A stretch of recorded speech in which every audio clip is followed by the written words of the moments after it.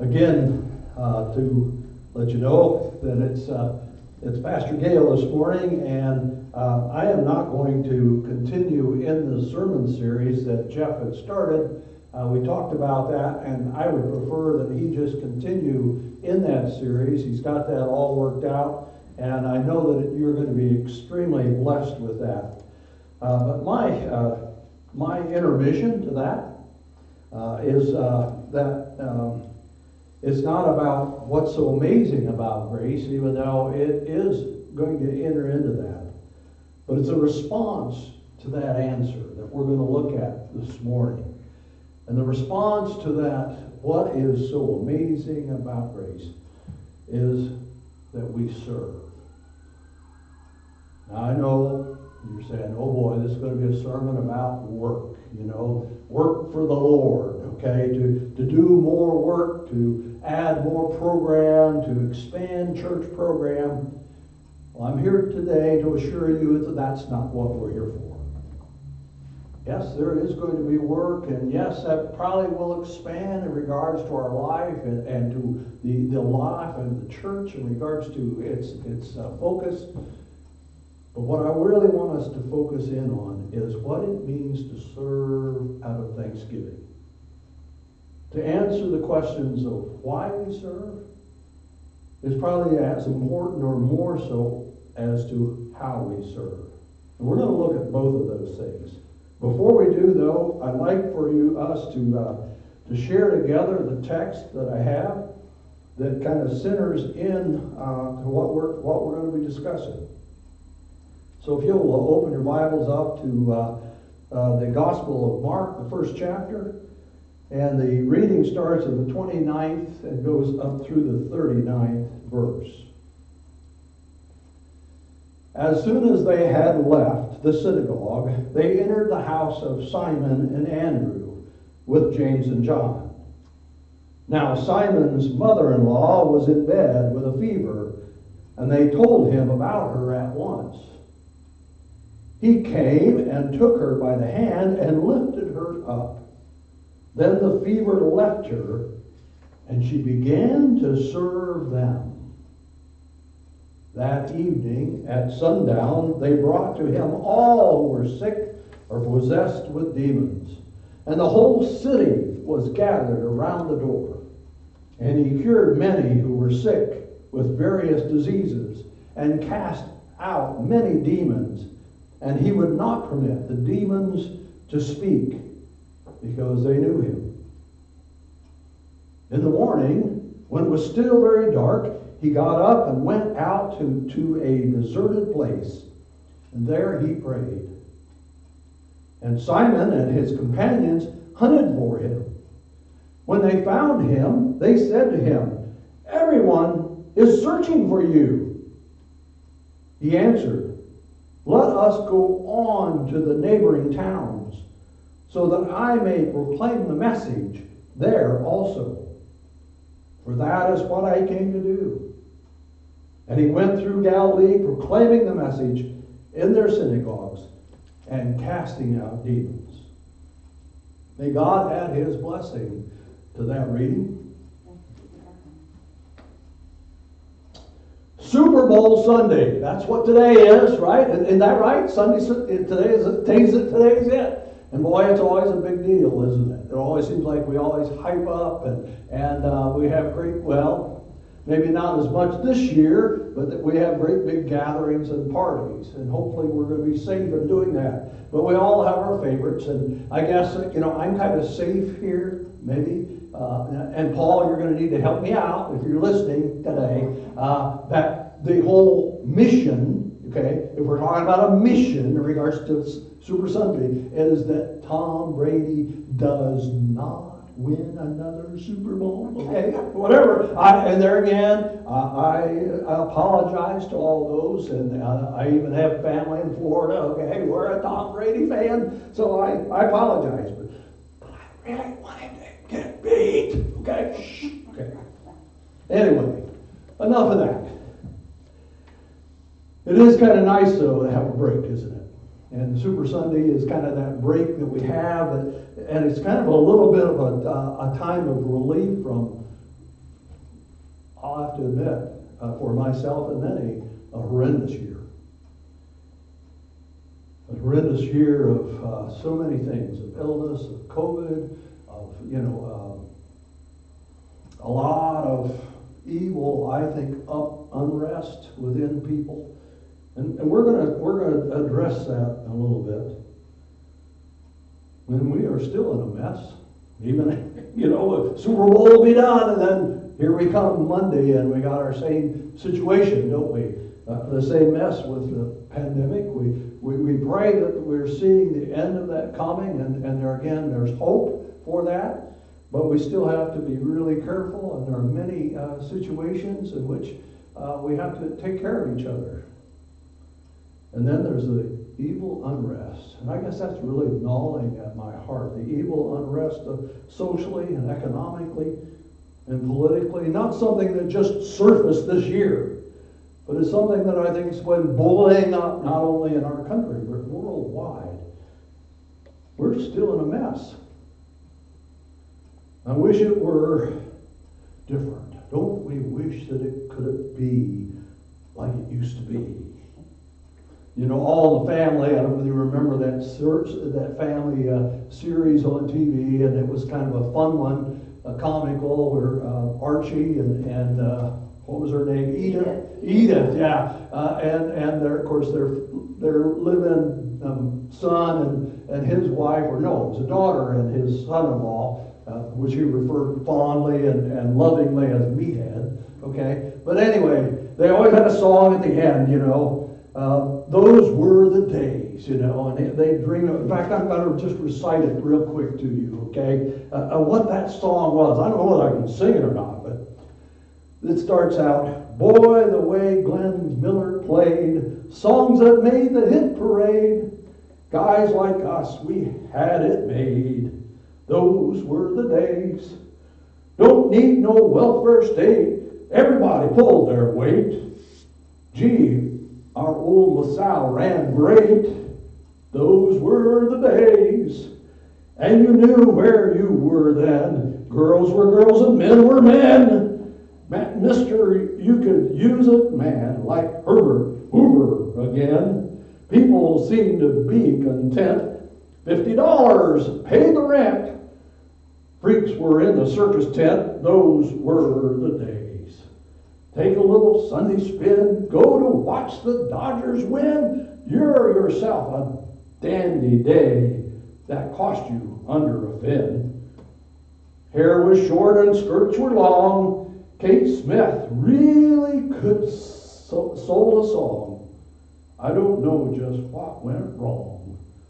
Oh, those were the days. If you remember, and there again, I don't know the tune that well. I tried to fake it through, but the real clincher of that is, what was the real truth? Well, the real truth was, back in Herbert Hoover's day, 75% of the people that were seniors were poverty-stricken, 25% unemployment. We were in the worst depression of our history, and there was a brewing of a world war coming. So those were the days. Weren't necessarily those were the days. There was a mess. What is a mess? What can we do? Lord, we need some answers, don't we? I think Jesus and the Scriptures gives us a clue in regards to what it means to respond to God's grace. And that is in looking at Jesus, first of all, to see how we're to serve. There again, we're going to deal with how and why we serve. But how did Jesus serve? What was it that in his actions and the way he showed us how we indeed can have some answers even in today's chaotic world? Jesus' world was a mess. There was unclean spirits, there was disease, there was political unrest, there was injustice, and there was huge amounts of poverty. And yet, Jesus' response is the very response that I think brings us healing in the way that we would serve the same way. The response of Jesus, a little audacious, a little even reckless at times, but he had put his head down. He forget himself and his cultural restrictions many times and political opinions, and he served. How did he serve? Well, he served by addressing evil. Even in the synagogue, the day before he went to Simon's house, they went to the synagogue, which is kind of like going to the church, and there was somebody there right in the worship service that had an unclean spirit. And Jesus addressed that and dealt with that and healed that man, and the spirits left him. Many times we think, well, this is kind of weird, unclean spirits. But you know, I think truly there are unclean spirits today. We may not see them in quite the same light as the early church did, but they are definitely present. And Jesus addressed those. And he addressed not only unclean spirits, but he responded to illness. Just like he responded to Simon Peter's mother-in-law, walked into this home, was not even his home. And see, customs are that day when people would walk into homes, okay, they were owned by somebody else. You know, they were to be the guest, and the people that were hosting that, they would come out or they would be present. And if they weren't present, then definitely the guests would just mind their business. Okay, that was normal. But when Simon Peter told him that his mother-in-law was ill with a fever, what did he do? He broke customs. It was a no-no, and he searched out the home to find her, okay, and touched her. She was unclean. She was, back then, you know, sickness and disease was something that was being shunned. They didn't understand many times what we understand today in science in regard to disease. They looked at illness as maybe something that was demonic even, or a supernatural thing that was in a person's life. But he understood that she needed healing. And he reached out. He addressed the illness. And there again, he proclaimed goodness to the ungodly. You know, he spent that night and he healed people. They came from all over the town in Capernaum. And he healed all night. And he cast out demons all night. You know, you would think he'd be wore out. But then as daylight came, what did he do? Which is part of how you serve. Part of how Jesus even showed us how to serve life as his example. He went off to a quiet place and prayed. He regenerated his spirit. Isn't that something we need to do more? Isn't that a time when we can do that and we know we can do that? Yes. He went back and he served again. And not only did he serve in regards to healing, but he addressed and proclaimed goodness to the ungodly. To people that we might think of as even icky. Okay? They didn't know God. And yet it was his way of serving, proclaim the good news to them. To proclaim that how God loved even them, and they were worthy. Later on, he associated and he befriended tax collectors, okay? He touched lepers. You didn't touch lepers in Jesus' day. That was just total taboo. But he touched lepers and he healed lepers. Wow. See, Jesus understood what it meant. Even though his world was messed up, our world is messed up, that we don't focus on the mess. Part of our healing and part of our restoration as a human race is that we put our head down, in spite of the circumstances, and we serve and share Christ. Now that's how. Now I want to talk to you a little bit about the why. You see, I think most of us know what we should be doing. If you really level with yourself, Yes, I need to share more, I need to give more, I need to serve more in this and work more in this. But if we don't answer clearly the why, it isn't going to get done. The why is the most important part, to see why we serve.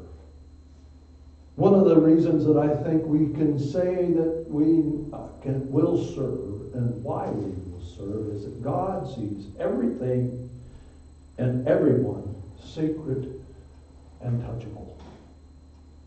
See, that's something I think we all need to be aware of. That God loves us so much that He sent His only begotten Son, that whoever believes in Him can have eternal life. He sent Jesus to die on the cross for us, and He sent Him to show us an example of how to serve. Show us as an example that no matter how messed up, how icky, how much we resent somebody and their opinions, they are worthy. They are a creature of God, that they're worthy of restoration. We're all worthy of restoration. Some of you may out there this morning think that you're not worthy enough of God's love, but you are. You are worthy. You're worthy not only of restoring, but of healing. And see, the greatest example in regards to the Scripture, and many parts of that Scripture I've spoken to already, but the number one thing I want to leave you this morning is the burn that comes in Simon's mother-in-law's heart when she was healed of the illness. What was it? It said she began to serve them. Now, I don't know, she may have been a servant before, but to me that responds to the fact of why we would serve. Why we serve is because it comes from a burn inside us. Maybe those of you have already sensed this burn. Maybe your burning has been there, but it's kind of maybe been kindled down. Maybe because of the circumstances of COVID. Maybe because of circumstances of your life. The fire needs to burn again. The burning comes when we begin to realize what God has done for us. Beginning to serve them. Not because we need to, but because we want to pass on the blessings. We want to be able to serve out of the thanksgiving that God has given us. Before I end my message this morning,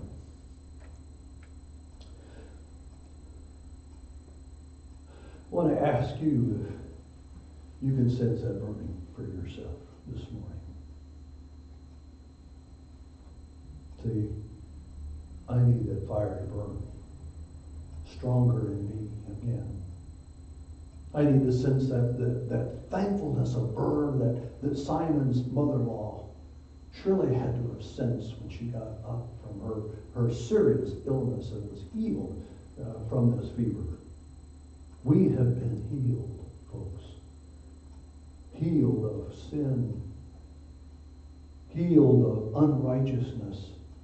Healed of unworthiness to a plane of restoration and healing. That's what brings the burn. That's what drives our force into serving. That's when we start addressing the evil. And see, that's more one of the things that just, I think, well, I'm kind of limited in regards to maybe visitation. I'm kind of limited in this and that and the other. But I think that one of the things that God has put in my heart is that we as a country, we as a nation, have gone through transitions economically and politically that have led us to evil paths. I sense that. Maybe more than ever before. See, when I was young, I was running with kids, and you know how it is. You go to baseball games, you don't know, you don't sense what's going on. I've dedicated myself to research. This research of what I sense as being evil that has implanted into our hearts in this country. Not only to understand it, because Jesus saw it right off. When he saw the evil, he knew it, and the evil knew him. Right now, evil sometimes disguises itself. We see the aftermath of it. We see the fighting and the hate and the abuse with each other. We need to get this right, folks. I need to get a sense of where we need healing most. It's going to take some work. It's going to take some reading. I've started the process. The other thing is to face that and let other people to join on in that. To see that evil. Maybe not quite the same that I see it, but to understand the symptoms are there. And we need to deal with it. To respond to the illness. Oh my gosh, I look at some of these early responders and these people that are risking their lives in helping people every day. What an amazing thing. And I just my heart pours out to them. And that's not just the COVID, but to see illness in all avenues. Mental health, and discouragement, in need of counseling. To see it. And to not just see it, but to respond to it as Jesus saw it. He was a magnet to those places and those people that needed his help. We need, as his disciples, gravitate to those same places. See them as they walk in needs of help and healing. And also to reach out. Reaching out, we can learn all the tricks of evangelism. There are specific skills in that we can learn. But I'll tell you, if we don't really have the heart of seeing people that are lost, and being willing to reach out to them for the Lord because of our thanksgiving, it'll never happen. This church has an amazing opportunity of ministry here in Rochester, Indiana. There are so many things that, Jesus would be wouldn't he? He'd be running up and down the street. He would see opportunities of serving and healing everywhere. We need to have that same passion. We need to have that same drive as Jesus had. I challenge you today that if you don't have that burn of thanksgiving, that you indeed can, through God's forgiveness of your sins, that you are worthy of God's love.